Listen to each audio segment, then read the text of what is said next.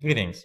Now that we have the skeleton application up, let's see how we can modify it to create something useful. The first concept we will look at is modules. Unlike in Zend Framework 1, modules here actually make sense. Every module is a complete self-sustained PHP application.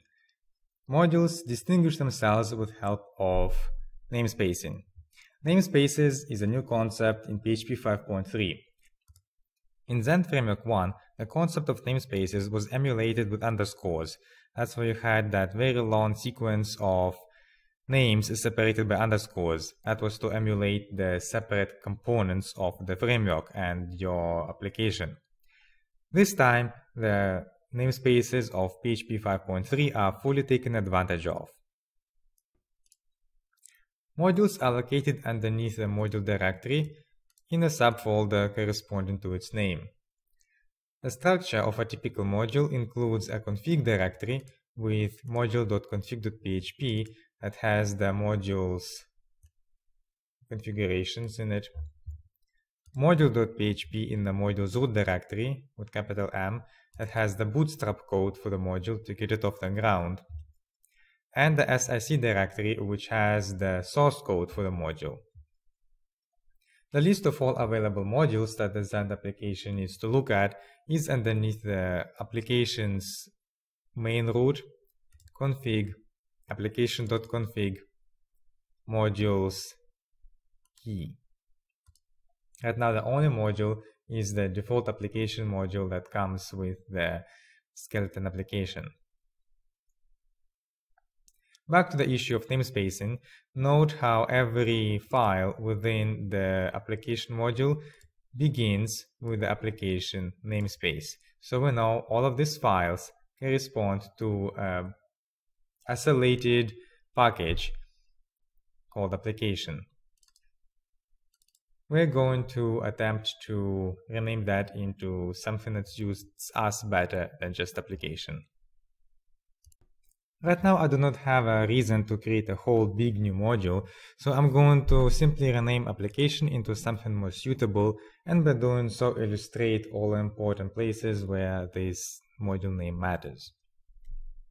I will begin by changing the namespace of all the files that have the class name defined. That would be the module file itself that bootstraps the module, any controllers that I have defined,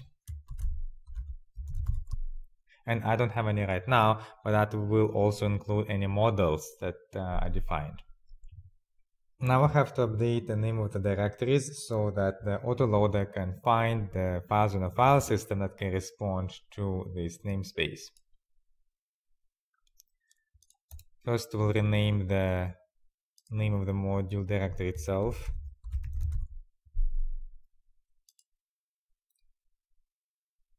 Now the name of the directory that holds the source for this module. And just out of curiosity, let's see what I have so far.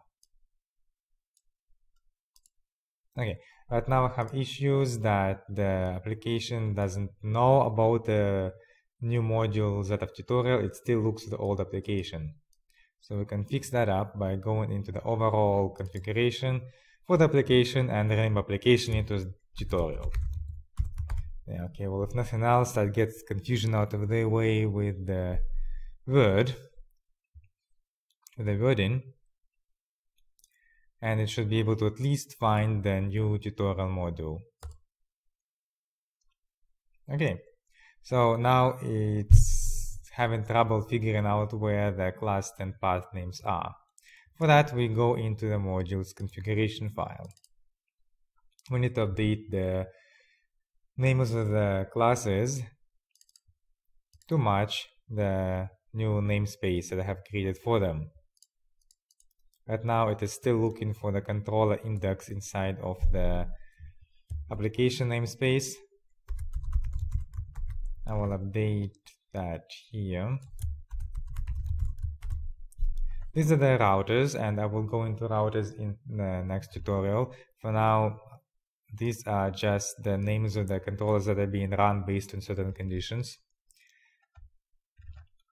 And here it is one more time.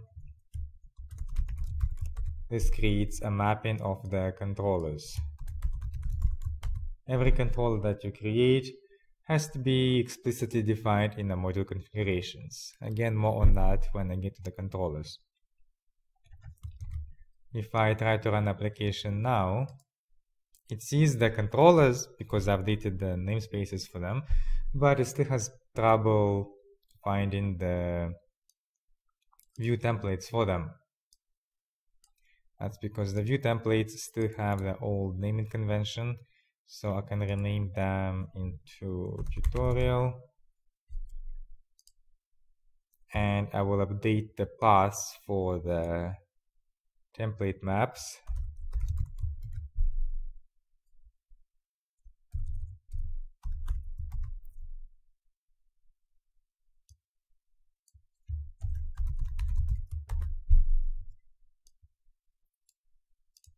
And now everything works again. So if that was a bit too fast, the module names are controlled by the module's key inside of the overall application array. Name of the module is the directory underneath the module folder.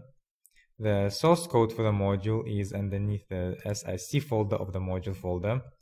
The templates underneath the module name of the view folder. The namespace of the module is defined in the top module.php file, and then subsequent files are child of that namespace. The names of the controllers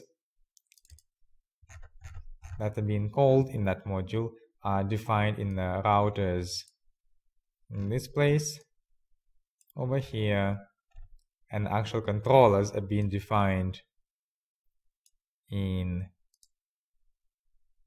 here, in this controller's key.